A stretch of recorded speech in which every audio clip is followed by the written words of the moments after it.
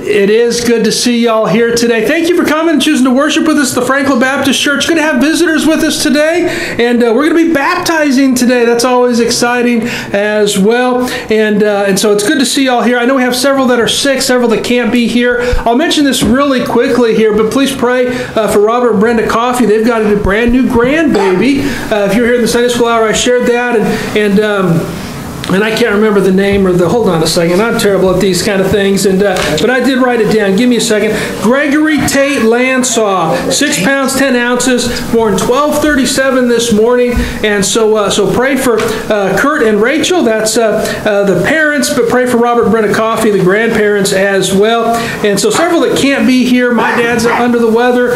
Jeannie Gross is still under the weather. Some other folks are still sick, but I'm glad that you are here. We're going to sing and praise the Lord and worship Him together today. Right now, let's go to the Lord in prayer. Let's ask Him to bless our service and our time here together with heads bowed and eyes closed. Dear Heavenly Father, thank you for loving us. Thank you for Jesus who died to save us from our sins. Thank you for the privilege that we have of being a part of your church and a part of your work. And I just pray that today, dear Lord, our lives, our singing, our giving, the preaching of your word will glorify and honor you, dear Lord. And I pray that each of us, dear Heavenly Father, right now begin to open up our ears and our minds and our hearts to let you speak to us, dear Lord. Help us, I pray, to be open to letting you work and move in our lives. And I pray as you convict and as you challenge us, dear Lord, we just yield ourselves to your perfect will. And I pray to Heavenly Father that even today, if there's one that's never invited Jesus Christ into their life to be their personal Lord and Savior, I pray that today would be that day of salvation. But I pray that today, dear Heavenly Father, your will would be done in each heart and life that's here, and that you'd be glorified and honored. And I pray these things in Jesus' name. Amen. I am so thankful for our praise team, and we're going to start off. They're going to start us off with a song, and so you give them your undivided attention as they sing for us.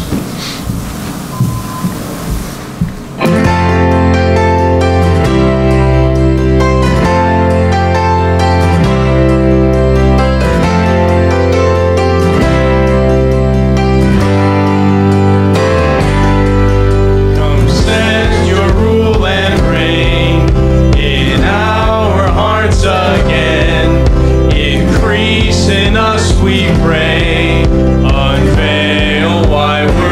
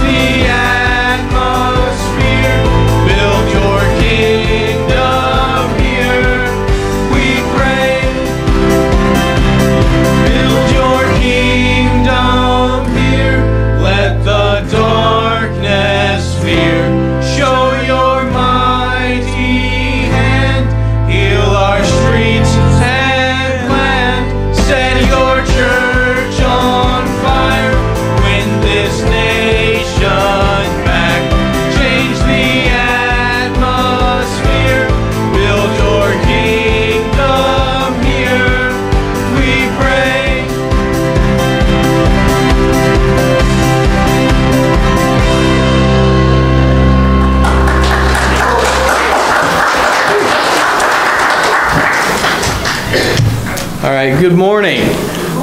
Go ahead and please stand if you will as we sing our first song, hymn number 575, Leaning on the Everlasting Arms.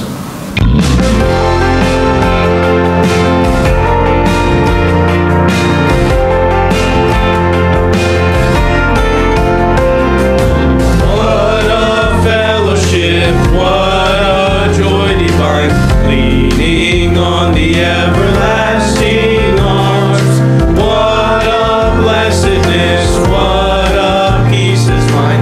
Leaning on the everlasting arms, leaning, leaning, safe and secure from all alarms. Leaning, leaning on the everlasting arms.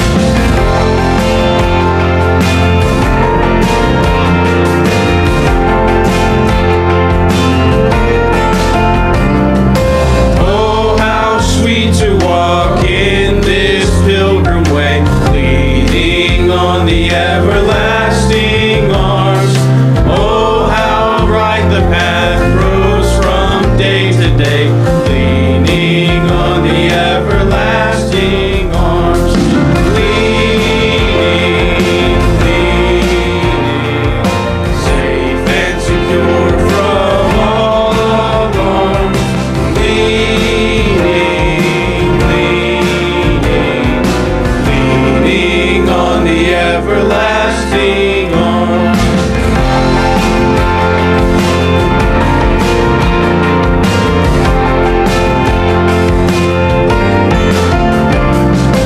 What have I to dread? What have I to fear? Leaning on the everlasting arms. I have blessed peace with my Lord so near. Leaning on the everlasting arms.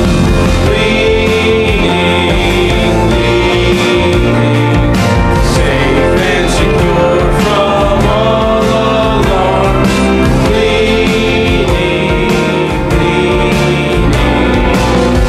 Leaning on the everlasting arms.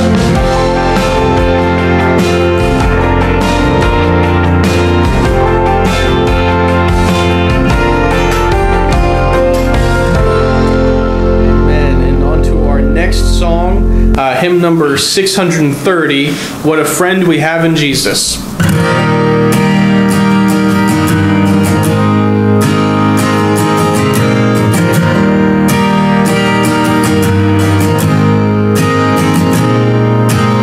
What a friend we have in Jesus, all our sins and griefs to bear. What a privilege to carry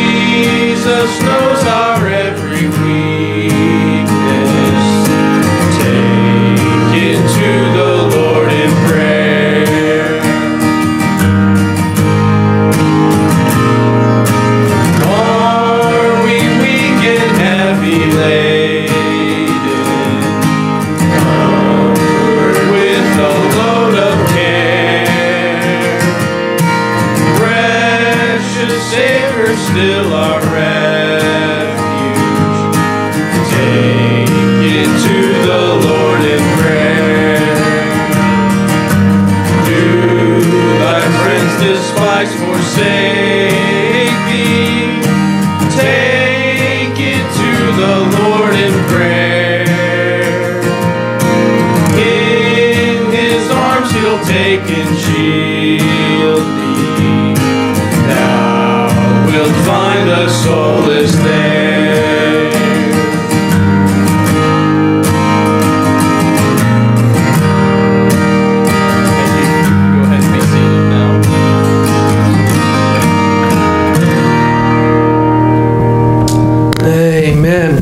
This, of course, is our mission month here. The month of September is our mission emphasis month. And our theme there, you see it around the building and on the screen there, Bridging the Gap. Our theme verse is Mark 16:15. And he said to them, Go ye unto all the world and preach the gospel to every creature. That's God's command to us as a church and as Christians, to preach the gospel to every creature. And I'm so thrilled. We've got several missionaries that will be with us throughout the month. And we've had some missionaries back in July. We got another one coming in October. Unfortunately, we couldn't get a missionary for every Sunday, but I wanted to take just a moment here and just remind you here of our flags.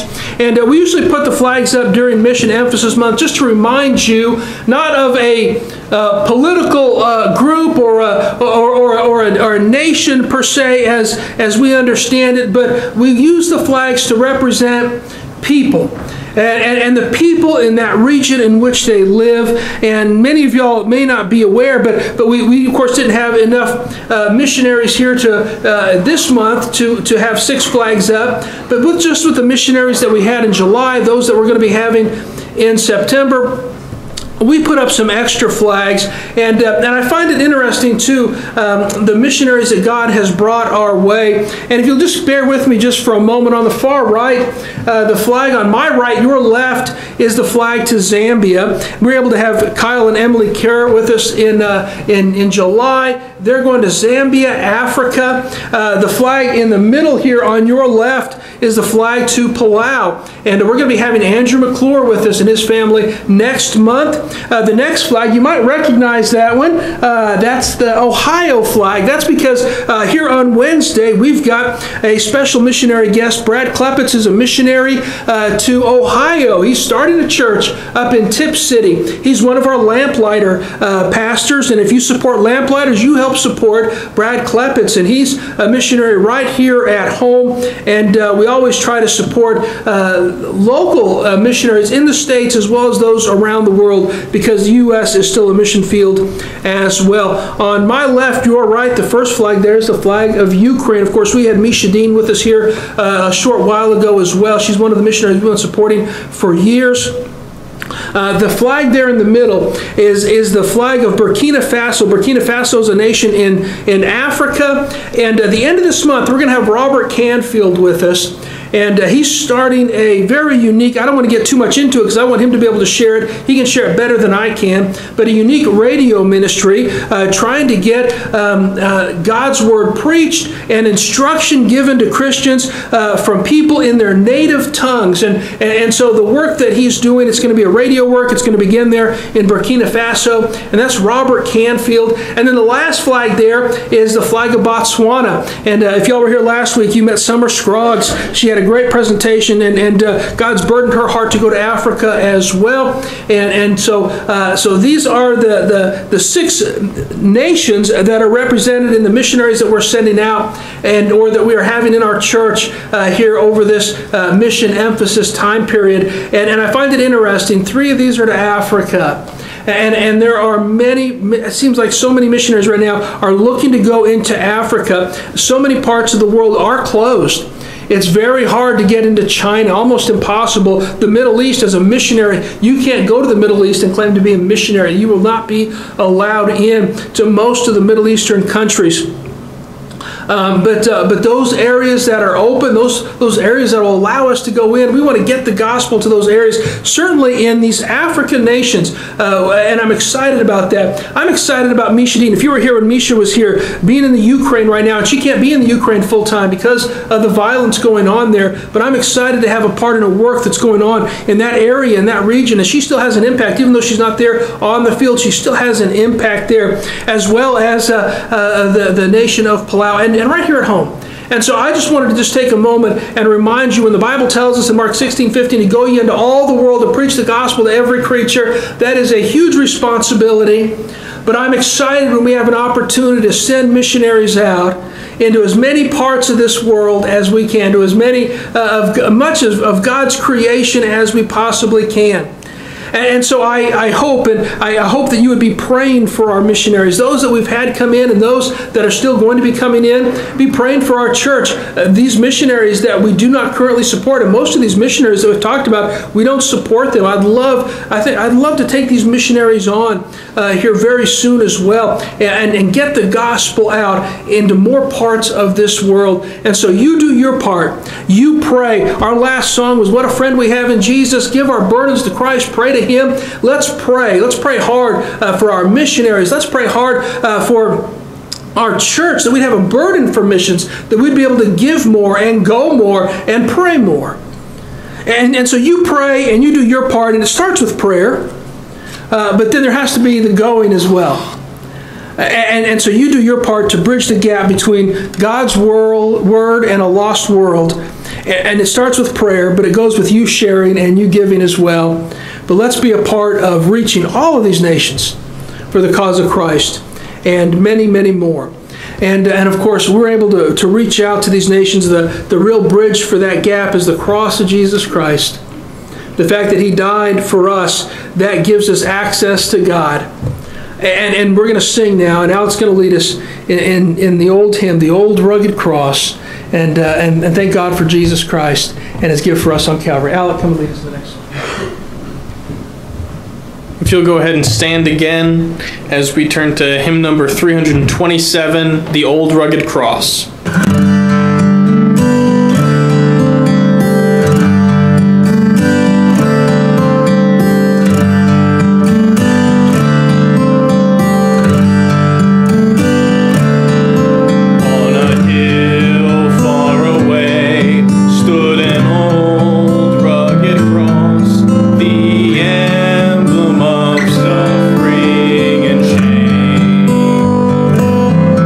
And I love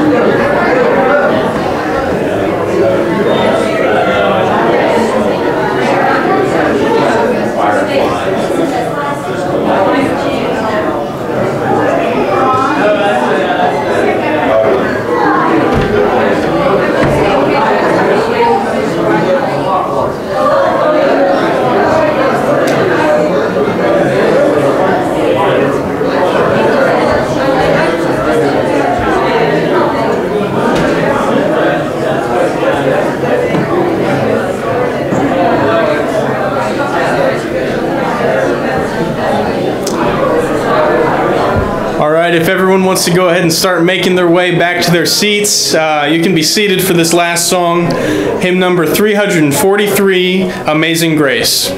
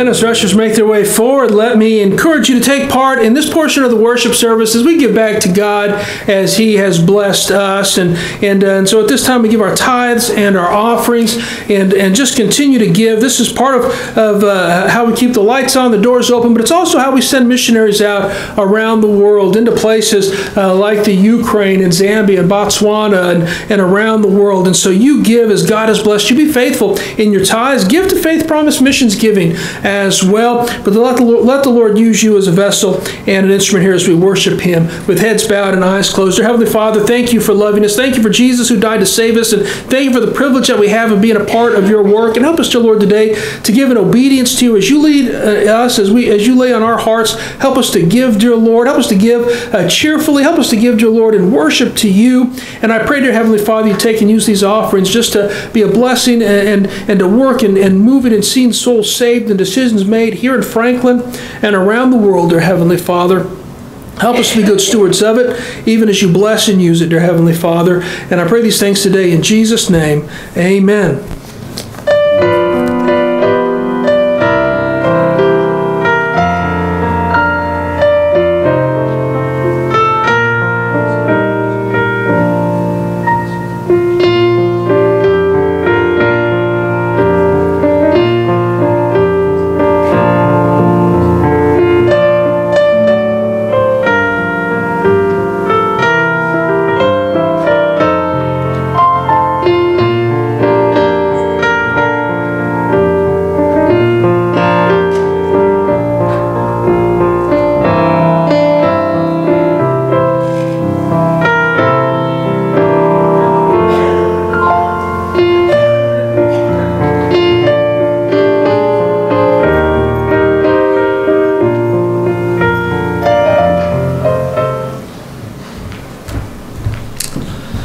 Amen.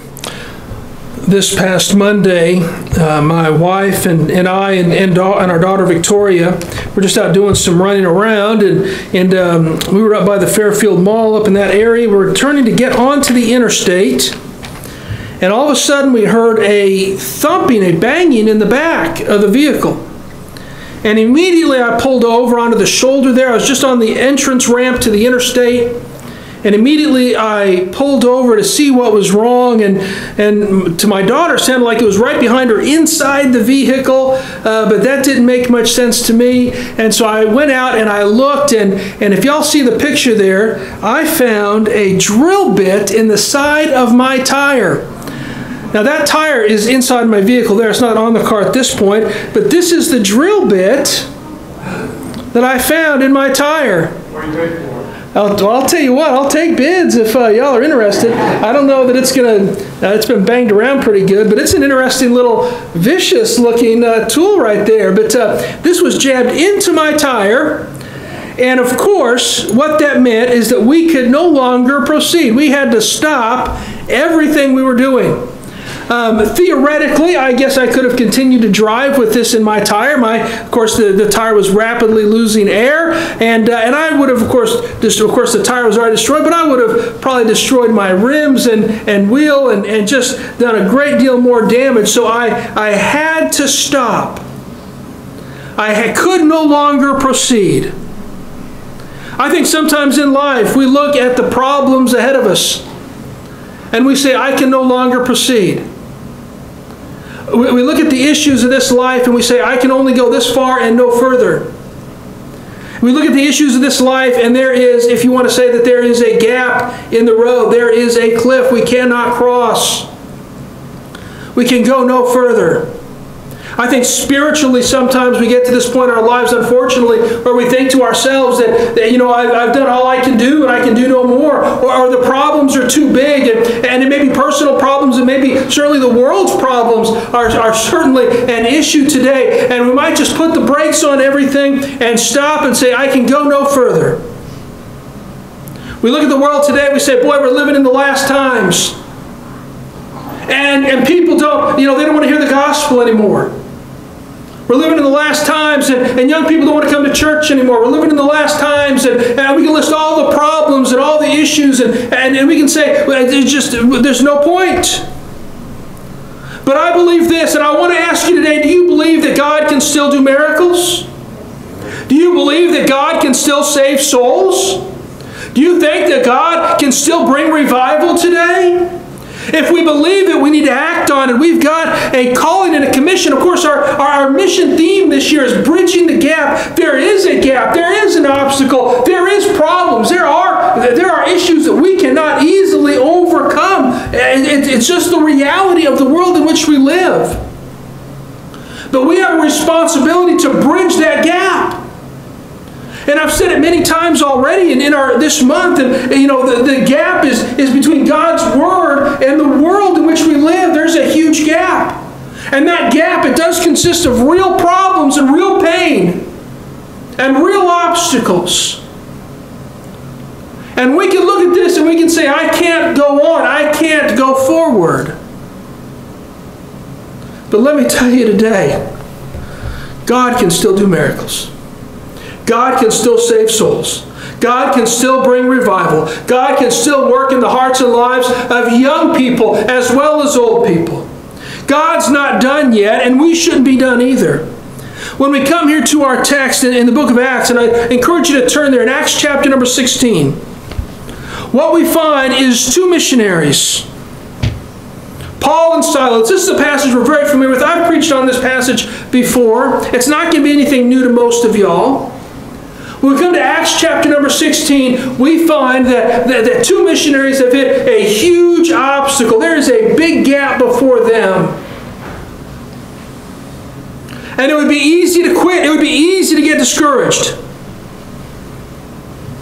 And the truth of the matter is that I believe we're living in the last days. And the Bible promises us in 2 Timothy 3:1, in the last days, perilous perilous times shall come. The Bible tells in 2 Timothy 3:12, all that will live godly in Christ Jesus shall suffer persecution. There will be problems, there will be obstacles, there will be pain, there will be excuses and reasons to stop. But I believe that God is bigger than our problems. I believe when we look at the gap before us between God's Word and the world, I look at that gap and I look at the problem and I look at the difficulty of getting God's message to a lost and dying world. Can I tell you something? God has the solutions. God can still work and use us, and God can still use His church today. I started off talking about my car. Before we get to our text here, I told you I had to stop. I could not go any further. I had a big, massive chunk of metal in my tire. But you want to know something? This may surprise you. My car is still sitting up there on the side of the road. As a matter of fact, that very day, I was able to get my car on the road again. I didn't mean to mention the song, by the way, but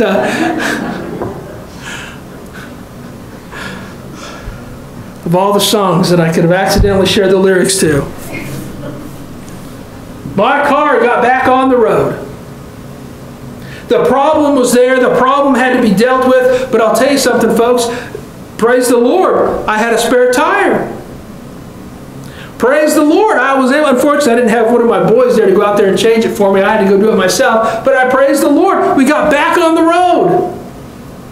And you're going to encounter problems. You're going to encounter persecution. You're going to encounter perilous times. You're going to encounter problems. And you may have to stop and sort it out and deal with it. But God is not done, and God will see us through.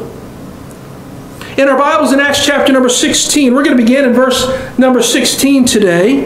And these first several verses are just going to lay out the problem. And I know many of you all are familiar with this. But in Acts chapter 16 and verse number 16, and it came to pass, as we went to pray, and this is this missionary team, including Paul and Silas, as we went to pray, a certain damsel possessed with a spirit of divination met us, which brought her masters much gain by soothsaying. The same followed Paul and us, and cried, saying, These men are the servants of the Most High God, which show unto us the way of salvation. And this did she many days. But Paul, being grieved, turned and said to the spirit, I command thee in the name of Jesus Christ to come out of her. And he came out that same hour. And this you might say, well, that's a good thing. This child was demon-possessed, and he cast out that spirit. But unfortunately, not everybody sees it that way. In verse number 19, when her masters saw that the hope of their gains was gone, they caught Paul and Silas and drew them into the marketplace under the rulers and brought them to the magistrates, saying, These men, being Jews, do exceedingly trouble our city, and teach customs which are not lawful for us to receive, neither to observe, being Romans. And the multitude rose up together with them, and the magistrates rent off their clothes and commanded to beat them. And when they had laid many stripes upon them, they cast them into prison, charging the jailer to keep them safely, who, having received such a charge, thrust them into the inner prison and made their feet fast in the stocks. All of a sudden, the brakes are on the ministry. All of a sudden, they cannot go any further. What they had planned is now done. Their next day that they had organized and planned out, all those plans were canceled. As a matter of fact, they were beyond the ability to make any plans for the ministry. Their ministry, you could easily say, was finished. Their ministry was done. They might as well quit. There's nothing else for them to do. They've been arrested. They've been beaten. They've been cast into prison. And they're made fast in these stocks. They're chained up and bound up in this prison. There is nothing that they can do for Christ. Or is there? Or is there? You might say, I'm done. There's nothing I can do. I can't get involved. I can't go anywhere. I can't do anything. I'm stuck, and it's just time to quit. The problems, my problems are too big. The world's problems are too big. Can I tell you something? In the midst of our adversity, we can have a ministry. When the world tries to pump the brakes on what we're doing, when the devil tries to stop our progress, when our problems, our pain, our own mistakes prevent us from moving forward, it doesn't mean that God is done. God's bigger than our problems. Let me ask you here, let's pray. Join me as we pray. And as I pray aloud, I want you to pray quietly that God would show you in the midst of your adversity. And I know personally some of y'all are facing adversity today. I know what some of y'all's adversity is. And many of y'all have problems that I have no idea about. But let's begin to pray right now that God would show each of us in the midst of our adversity, in the midst of what we see as obstacles, that God would show us what we can do next. Because God's not done. Let's pray. Dear Heavenly Father, thank you for Paul and Silas, their faithfulness in sharing your word, dear Lord. And thank you for recording for us the problems that they faced, dear Heavenly Father. Much bigger problems than many of us are dealing with, dear Lord. But I pray that today as we examine the problems of Paul and Silas and we examine their faithfulness and we examine your goodness, dear Lord, that it would just encourage us and strengthen us, dear Lord, in the midst of the pain and difficulty that we're facing, not to quit and not to give up, dear Lord, but to be what you would have us to be. To let you work and move in and through our lives, dear Lord. And I just pray to Heavenly Father that our church and each individual that's here and every person in the sound of my voice, dear Lord, will be challenged and encouraged with your word today, and that we just might leave this place, dear Lord, moving forward, spiritually moving forward, mission-minded, dear Lord, moving forward and seeing souls saved and lives changed.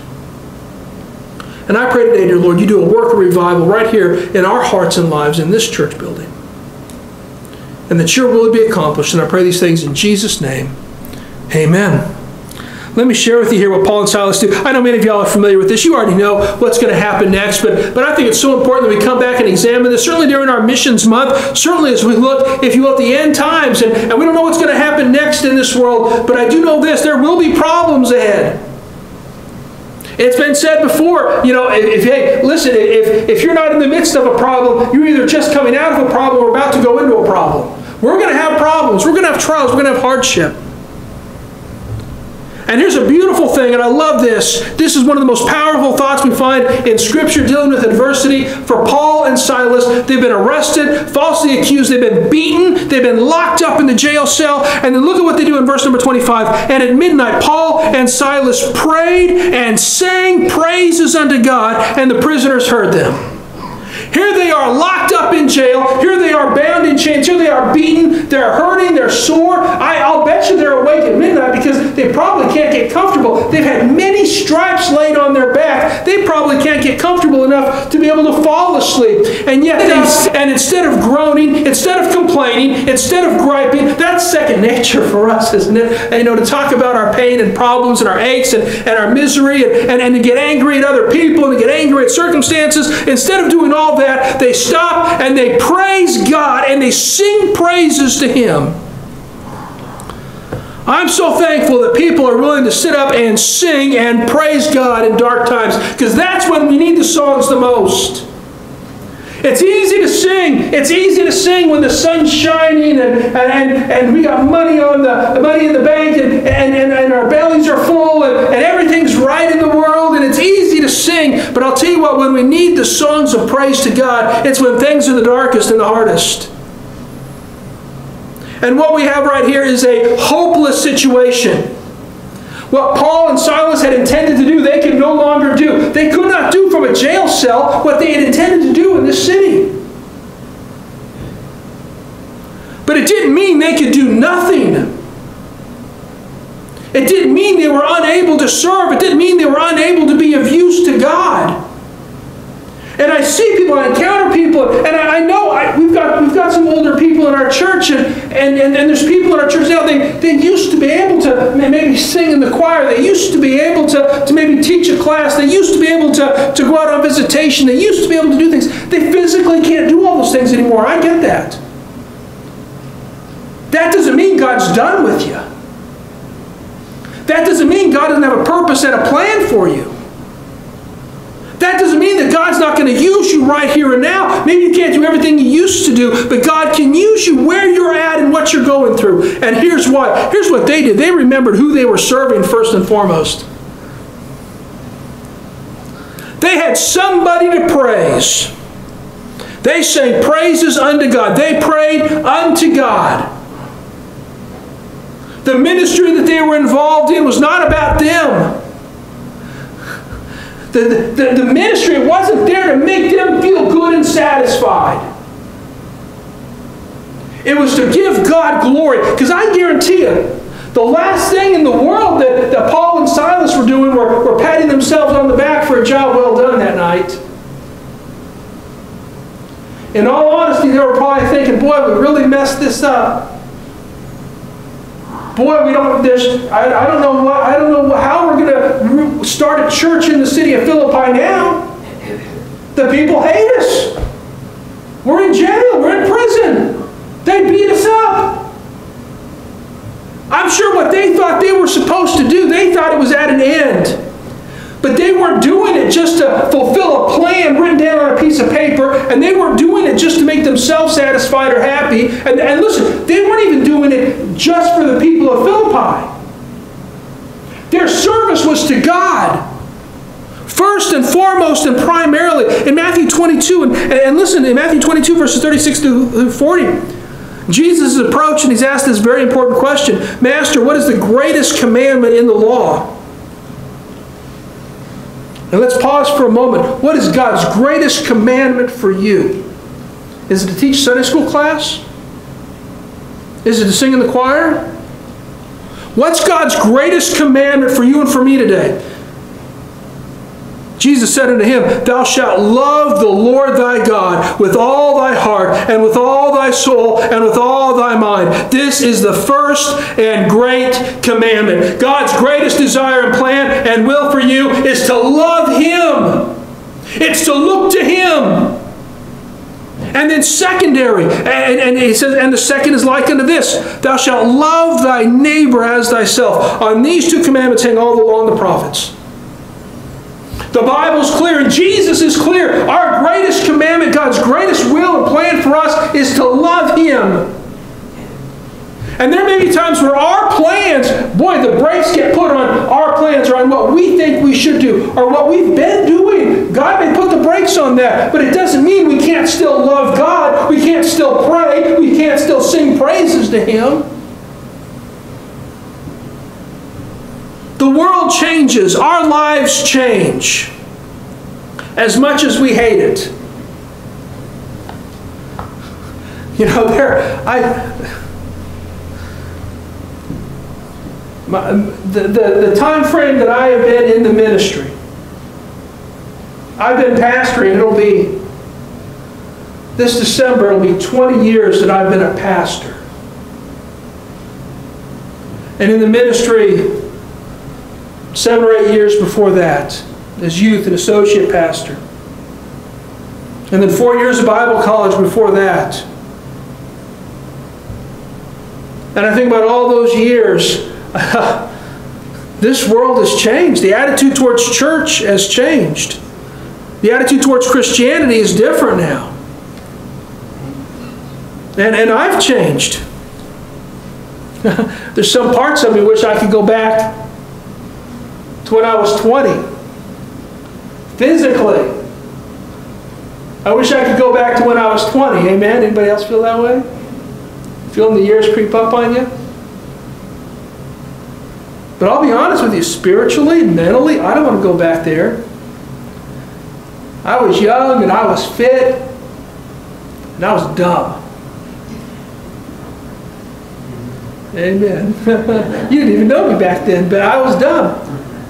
And I'm not real bright now, but I can look back and I know I've grown and I've learned some things. And things have changed, and I wish, boy, sometimes I wish we could change back the attitude towards church and Christians. I wish the world had the attitude towards pastors and towards churches they had back in the 50s. But we don't have that anymore. And it's not just the world's fault. It's church's fault. A lot of pastors have done some dumb things over the years and messed things up and hurt Christians and hurt the viewpoint of churches. And a lot of Christians have tried to have their foot in both camps and try to claim to be a Christian and they try to live like the world. And our world has changed as well. And certainly there's been a lot of different aspects that have caused these changes in our world today. But we can't go back. We can't change that. But God can use us right here and now because we're serving Him. We're not serving this world and we're not serving ourselves. Their ministry was to God first and foremost. And when they remembered who they were serving, they also remembered what He can do. Because it's about what He can do, not what they can do. And let me remind you of this today as well. We say, well, the brakes have been put on in my life, and I've got health issues or financial issues, I've got work issues, I've got relationship issues, I've got the brakes have been put on in my life in all these various aspects. I can't do what I want to do. I can't do the things that I used to do. It doesn't mean God can't still do something. It doesn't mean God's done. It doesn't mean God does not have the power and the ability. And I love the 13th Psalm, and you really ought to go to this passage right here in Psalms chapter number 13. You ought to underline you ought to highlight or underline this whole thing. You ought to just maybe make a copy of this and have it with you when things look dark. It's a very short psalm, just 6 verses. But when things are difficult, look at what the psalmist says. Look at what David writes here. In Psalm chapter number 13, how long wilt thou forget me, O Lord, forever? How long wilt thou hide thy face from me? How long shall I take counsel of my soul, having sorrow in my heart daily? How shall mine enemy be exalted? How long shall mine enemy be exalted over me? Consider and hear me, O Lord my God. Lighten mine eyes, lest I sleep the sleep of death, lest mine enemy say, I have prevailed against him, and those that trouble me rejoice when I am moved. And here's just an honest, heartfelt prayer from David. And he's wondering, God, have you forgotten about me?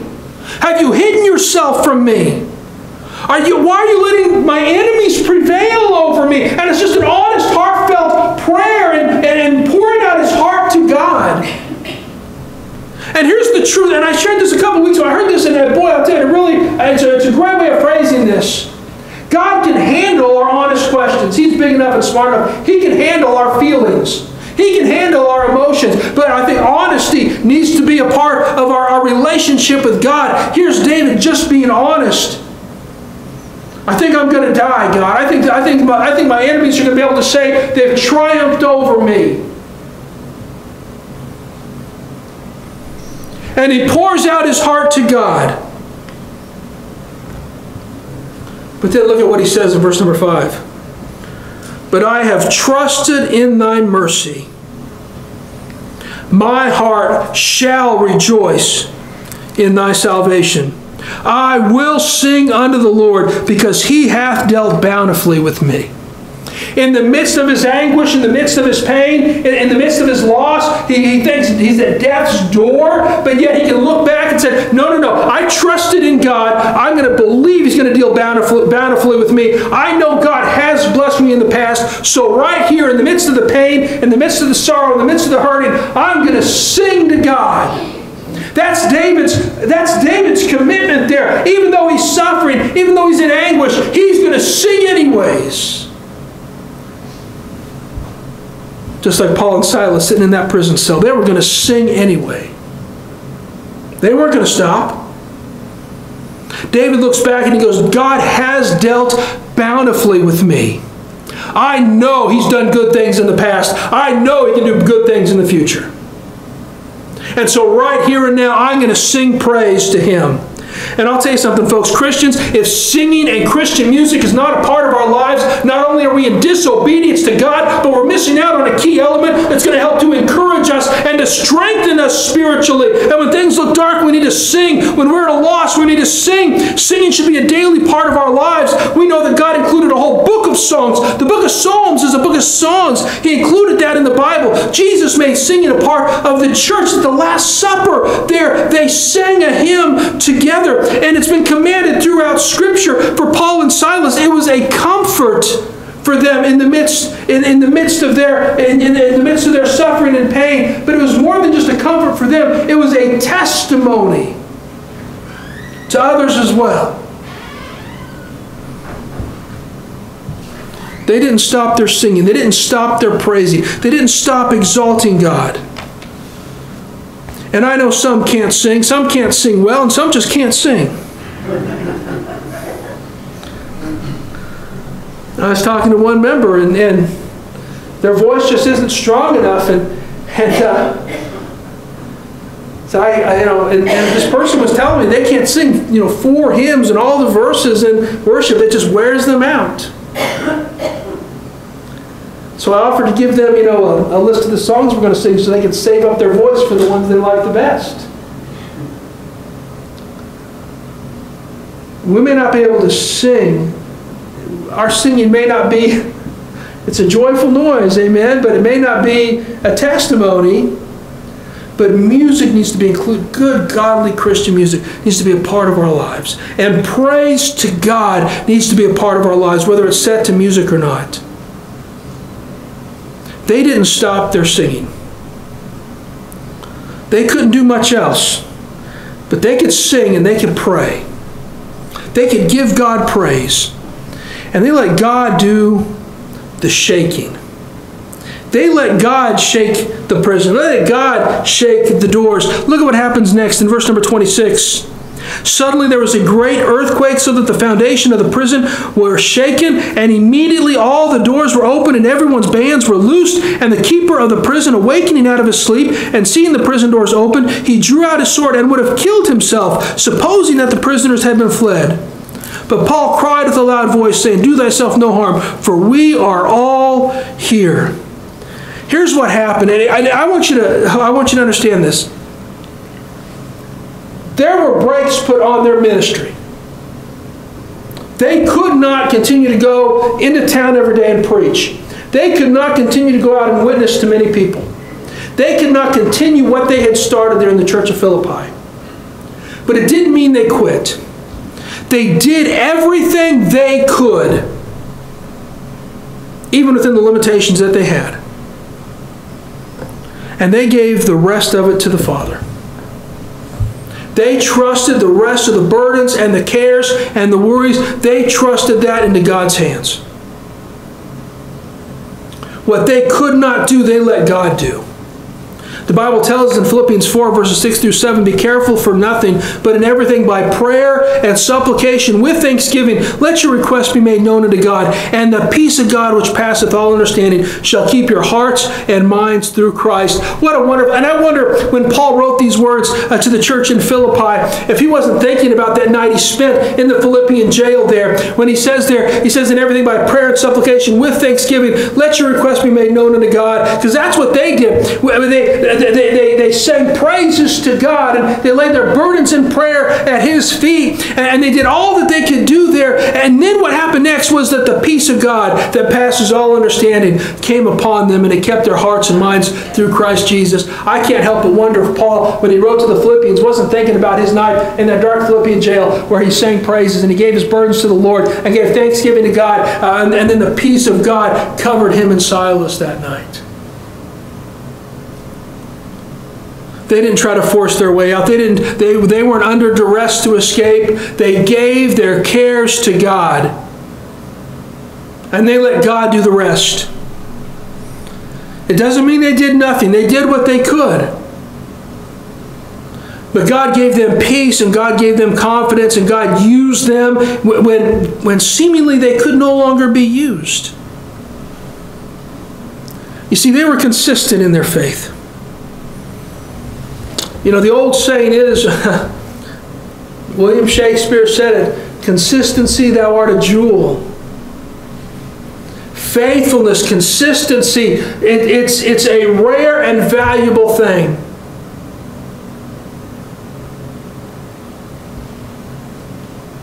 But they were consistent. I said before, it's easy to sing when the sun's shining and there's money in the bank and food in your belly and everything's going right in the world. It's easy to sing. But when you're beat up and locked up, It's hard to sing, but that's when we need to choose faithfulness and consistency. That's when we need to be consistent. When our faith is tested, when we're challenged, that's when we need to step up and continue to serve, continue to keep Christ first, continue to do His work and His will. Here's this idea of just trusting God with the situation. Continue to do what you know is right. I know sometimes we have frustration. I know you might have passed out 1,000 tracts in your lifetime. And you wonder, boy, when is someone going to get saved? When is someone going to come to church? You might have been praying for decades for that lost family member or friend. And you keep wondering, when are they going to get saved?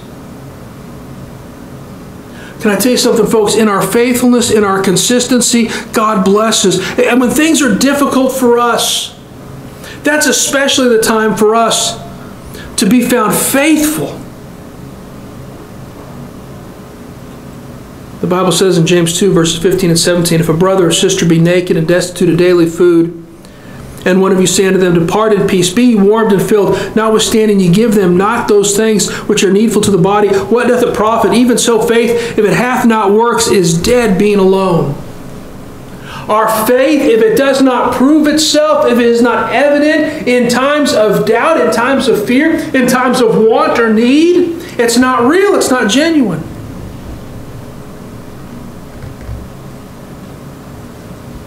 Faith requires action. It needs to be consistent. And they let God do the shaking, and they trusted God. They gave their cares to the Father. And what happened was they saw God save souls. I said they let God do the shaking. That earthquake came, the doors sprung open, everyone's bands were loose. That's a unique kind of earthquake right there. It made the chains fall off their hands and their feet. But that's what happened. And then when the keeper of the prison, he jumps in, he sees the doors open, he sees the loose chains on the floor, and he thinks, boy, I'm responsible. He was going to take his own life because he was responsible for the lives of these prisoners. And Paul's response in verse number 28 was, do thyself no harm, for we are all here. And the Bible says in verse number 29, then when he called for a light and sprang in and came trembling and fell down before Paul and Silas and brought them out and said, sirs, what must I do to be saved? And they said, believe on the Lord Jesus Christ, and thou shalt be saved in thy house. And they spake unto him the word of the Lord unto all that were in his house. And he took them the same hour of the night, and washed their stripes, and was baptized, he and all his straightway. And when he had brought them into his house, he set meat before them, and rejoiced, believing in God with all of his house. Here's the wonderful thing. Their singing had an impact. Here they were, and maybe they sang in desperation. Maybe they sang because there was nothing else to do. Maybe they sang just because they couldn't sleep that night. But they chose to be faithful. They chose to think of God first and foremost, and so they sang, and their singing had an impact. I don't know what they sang. They might have sang Psalms 13. It wouldn't surprise me. But they sang. And the Bible said there in verse number 25 that all the prisoners heard them. And in verse number 28, Paul was able to say, we are all here. Not a single one of these prisoners fled. None of them ran. They're here. Because they heard the message. And it changed their lives. It changed their hearts. It changed their decisions. The testimony that we have is more than a t-shirt. It's more than a bumper sticker. It's more than just the words that we say. It's what people see and see exhibited in our lives in the darkest and worst of times. In the midst of our adversity, in the midst of our problems, in the midst of our pain, that is when people are going to look and examine our faith. And Paul and Silas, because of their consistency, they sang in the midst of the darkness. Their singing had an impact that otherwise they could never have had. Their ministry in Philippi up to this point had just been a little bit of a struggle. Not a whole lot had been going on. But now all of a sudden you've got this group of prisoners adhering and listening. Now all of a sudden you've got this jailer. When he recognizes the fact that they did not flee, and I would hope that maybe he heard the singing or the prayers, but for sure he saw, maybe he didn't hear, but he for sure saw the fact that they did not try to run away and that they literally saved his life.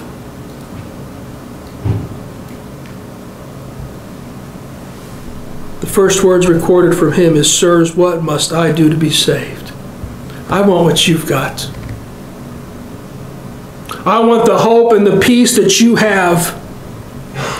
I want the strength of God in my life the way it's in your life. And what happens is the Savior gives the increase. Paul and Silas, their faithfulness, God used it and God reaped the reward. God saved that man's soul that day. He asked, "Sirs, what must I do to be saved?" And they were able to speak up and say, "Believe on the Lord Jesus Christ and thou shalt be saved." Trust in Jesus Christ to save you. And you can be saved. And Jesus Christ saved him that day. Him and his whole household got saved. Him and his whole household got baptized. And let me tell you something, folks. Once you're saved, once you're born again, the next step is baptism. To make public your profession of faith. To make public the fact that you're walking in the newness of life. You were dead and now you're alive. To make public the fact that Jesus died and rose again from the grave for you. And we share this publicly. What's happened on the inside, we share it on the outside. And that's what happens here. And I'll tell you what, the ministry in Philippi, it turns around not because of their plans and not because of their organization and not because of their street preaching, but because God used them in darkness and in pain and in adversity, and they continued to minister, and God blessed that. And souls were saved. And that family was baptized. And then we find that this church is going to be established because God used them in the darkest of times, in the most difficult of times.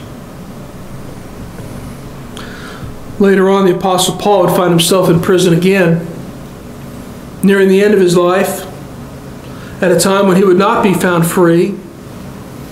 But in Colossians chapter number 4, we have the Apostle Paul writing to the church in Colossae. This, if you will, prayer request, this command. Colossians chapter 4, verses 2 through 4, the Apostle Paul writes, "Continue in prayer, and watch in the same with thanksgiving, withal praying also for us that God would open unto us a door of utterance to speak the mystery of Christ, for which I am also in bonds, that I may make it manifest as I ought to speak." Here's the Apostle Paul. He's writing, he is in bonds. He's in prison in Rome. And he writes this letter and he commands them to continue in prayer and watch in the same with thanksgiving. Once again, I just think it's a reflection. I think it's a lesson he learned in prison. It's to pray and to be thankful. To pray and to praise in the darkest of times. And so he commands the church to continue to pray with thanksgiving. And he says this, "Withal praying also for us, that God would open unto us a door of utterance to speak the mystery of Christ, for which I am also in bonds, that I might make it manifest as I ought to speak." You know what his prayer request is to the church in Colossae? Not that God would open up the doors, not that God would shake the chains off, but that God would use him to be able to share hope and light with somebody, even in prison. Because Paul learned many years before that even in a dark prison cell, God can use a testimony. God can use some praise. God can use some singing. God can use a prayer. God can use you in the darkest and worst of times. You feel like there's nothing you can do. That may be the time where God uses you the most. And so at the end of his life, Paul, again in jail, again in prison, he says, "I want to see this happen again. I want to see God save souls from this jail cell. Please pray that God would give me the right words to speak." In the midst of his adversity, of his pain and his struggling, pray for me that souls would be saved. Because he loves God first and foremost. He loves others secondarily, and his needs are in last place. Folks, souls can still be saved. We can still send more missionaries around the world. We can still see revival in our church and in this world around us. It starts with a prayer. Would we pray for souls? As we continue to praise God, would you choose to exalt Him? And I know there's pain, I know there's suffering, I know there's difficulty, but would you choose to exalt Christ and praise Him and lift Him up, not just personally to yourself, but so others can hear?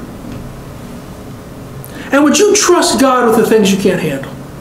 Lay those burdens at His feet. And let God bring the increase. You do what you can do. God will do the rest. God will do the rest.